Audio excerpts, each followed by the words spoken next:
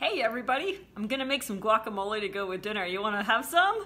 I'll show you how I like to make it, and if it helps any of you liven up your guacamole, I'm all for it. Avocados were on sale this weekend and I picked up several, so it's a good way to use them up and we love it. I actually planned dinner tonight around being able to make guacamole. So I'm gonna use the manual food processor to start, and I like to just stew all vegetables in my guacamole. And I just love how fresh it tastes, and it's just a good way to eat a little healthier. So I'm going to show you a few tools. This is called the veggie wedger. It's hard to see, but it comes to a point and it's serrated, so it's going to slip right through this onion. You can also use it on oranges or potatoes. See? Get that just like that. So I just want a single wedge, but I'm actually going to get my cilantro done first. So I've got some fresh cilantro here. I love cilantro. I don't know about you. Some people think it tastes like soap. Are you one of those people? I love it though. I could use it in all sorts of things. So I'm gonna get that in the manual food processor first. Let's get a few pumps. So that's all done. And now we're gonna add the hard things. So I'm gonna throw in one of the wedges of onion. And then I have this jalapeno that I've already taken the seeds out, so I'm going to throw that in. And then I'm going to add a clove of fresh garlic. I'm going to press that straight through my garlic press, throw that all in there.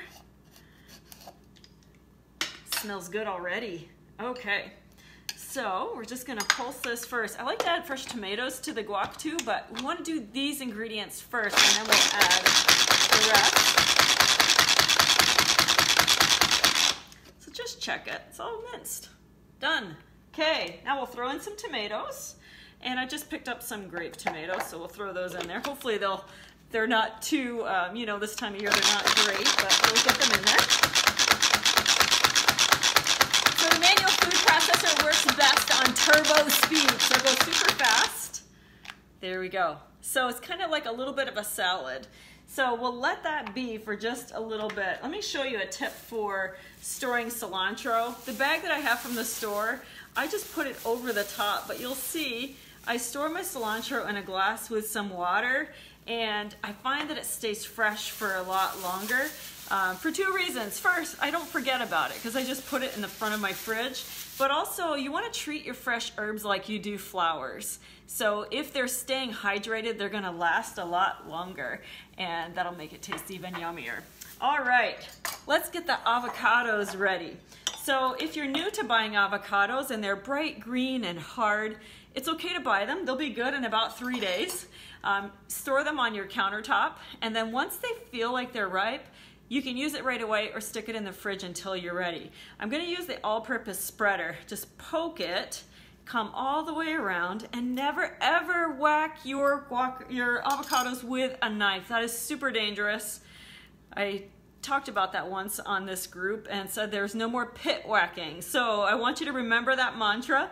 To get the avocado out, especially for something like this, did you know you could just squeeze the peel and it falls right out? Same thing, when you have the side with the pit, squeeze it gently and your pit just comes right up, just like that. So you don't have to whack it with a pit. I know people who've missed and hit the artery in their hand, and yes, I'm on a mission to gross everybody out with that because I want you all to be safe.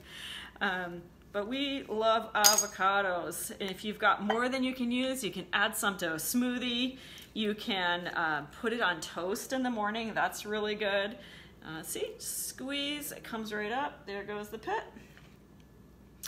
And some avocado on a sandwich is really yummy. It's got the right kinds of fats, so it's really delicious. All right, I'm gonna add some lime. So when you're buying limes, they should feel heavy for their size, and then look for the yellowish patches. Those are the ones that are best.